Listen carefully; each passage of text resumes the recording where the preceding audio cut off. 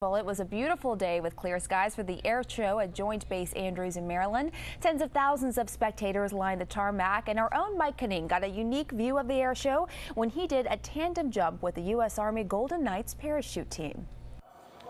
Every year at the annual Joint Services Air Show, it seems the U.S. Army Golden Knights managed to wow the crowd, jumping out of their C-31 troop ship. Oh, those were so cool how they had like those little trail of smoke coming from them. Once the plane reaches about 13,000 feet in the air, it's all a matter of timing. The pilots are flying the aircraft. They can see straight out. They can't see straight down. So that's why we got a guy hanging out the back door, or, sticking his head out in the wind, steering the aircraft.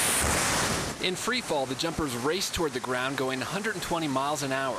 Then, about a mile above the Earth's surface, their parachutes are deployed, and team members are able to coordinate their landings down to a millimeter. There is a margin of error for sure, and depending on how fast the wind is blowing, you want to be in what we call a wind cone. So.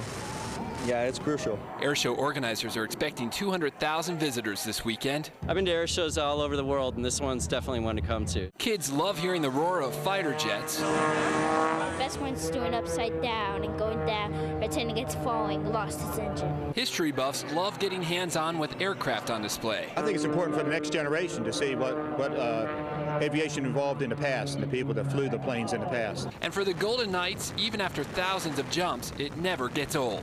The air show continues on Sunday. For details, go to our website, WJLA.com.